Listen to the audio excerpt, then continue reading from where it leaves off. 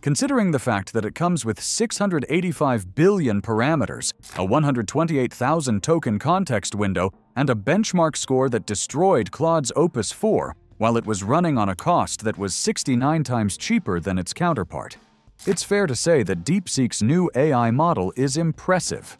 Considering the fact that it was dropped without any warning, it seems as though ChatGPT may have one heck of a competitor. With that in mind, let's take a look at XX, DeepSeek's new AI model. Capacity. To be honest, DeepSeek didn't really need to promote Thor's new AI model because its numbers spoke for itself.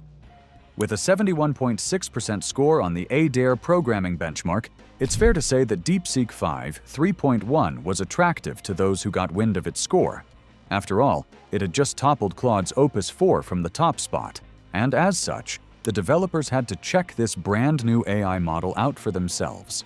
And boy, were they impressed. Let's start off with how using the AI model seems to be a lot more cost-effective to developers who use it to carry out coding tasks.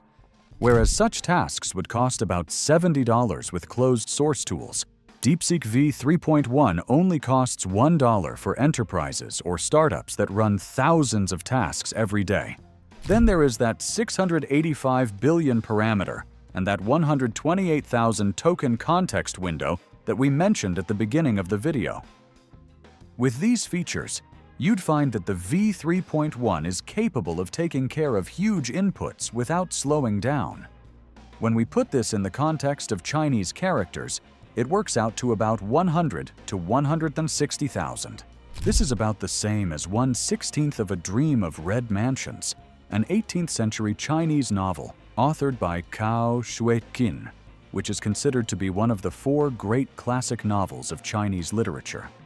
Considering such a great capacity to handle tasks, people decided to put the AI model to the test by throwing massive texts at it. To their delight, it actually was able to handle these tasks at breathtaking speeds. This was really impressive, especially when you remember how other AI models tend to slow down when they handle the same load that the 3.1 had to work with during those tests. Looking to understand how the V3.1 is able to move with such impressive speed, these developers decided to take a look under the hood. That is when they discovered that it wasn't just scaled up. They then realized that it was actually optimized. Turns out that DeepSeek used this AI model to introduce what they have described as a hybrid architecture. This was a truly impressive revelation, because in the past, similar hybrid attempts usually didn't turn out well. Sure, they could do some chatting, reasoning, or coding, but it just let everyone down when it came to other aspects of being such an AI model. As such, maybe we can now see how truly remarkable the V3.1 is. It is the representative of the first IM such an idea has actually been pulled off, with the V3.1 now being the default model. We can see how DeepSeek appear to have put all their faith into one flagship system. With some more analysis of the AI system, it was discovered that there were 4 hidden tokens within the system. The first 2 were labeled as Search Begin and Search End, tokens that were used for real-time research. Then there were Think and End Think that were developed for internal reasoning. With these features, V3.1 shows its capacity to think internally before giving the user the answer they were looking for. To make things better, it shows that the AI model is also able to scan the internet for the information it needs to get its tasks done. Benchmarks. As you can imagine, this is another attractive feature that will draw users in. Now they can make use of a model that is capable of native reasoning and native search. To make things even better for the new AI model, we refer again to the benchmarks that show how remarkable the V3.1 is. Just look at how well it did on SVG Bench, a benchmark that tests the visual and structural reasoning of these AI models. On the benchmark, we found that it barely got outsourced by GPT 4.1 Mini. However, it beat DeepSeek's R1 by a large margin, thereby showing how much better DeepSeek has been able to achieve since the time their last AI model was released. SVG Bench wasn't the only benchmark that was used to measure the capacity of V3.1. When we looked at the MMLU benchmark, a benchmark that has been recognized as the standard test for broad language understanding, we found that V3.1 did well when compared to GPT-5. That is pretty outstanding when you consider all the buzz OpenAI caused in the AI industry upon its release a few weeks back. Sure, GPT-5 still outsourced V3.1 when it came to graduate-level Q&A, as well as advanced software engineering. But you have to admit that V3.1 did very well, especially as the difference wasn't by that much. Costs and timing of the launch. Another reason people have been attracted to this AI model since its sudden recent release was how cost-effective it was. These days, it's fair to say that money is tight, and as such, AI researchers have pitted out that the numbers speak for themselves here as well.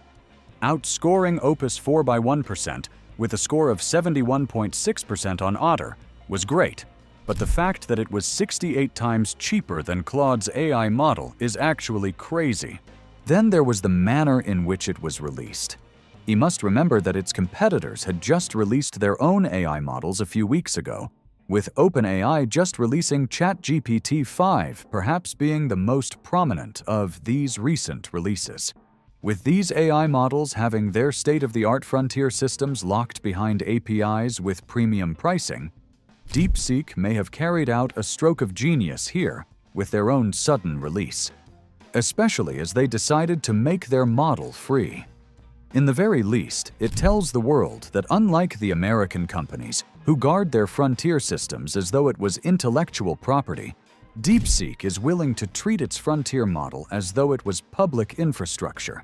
When we look into it, we find that this move is suited towards the Chinese national strategy. For those in the know, you may remember that a few years ago, they embarked on a 5-year plan, which made it clear that it was in support of open-source AI. What they had in mind was to accelerate the adoption of their AI models all over the world by making it convenient for everyone that used the AI model. They knew that it may cost them now, but in the long run, they would be able to reap the rewards of this move. Looking at the situation now, it looks as though this approach was not bad at all.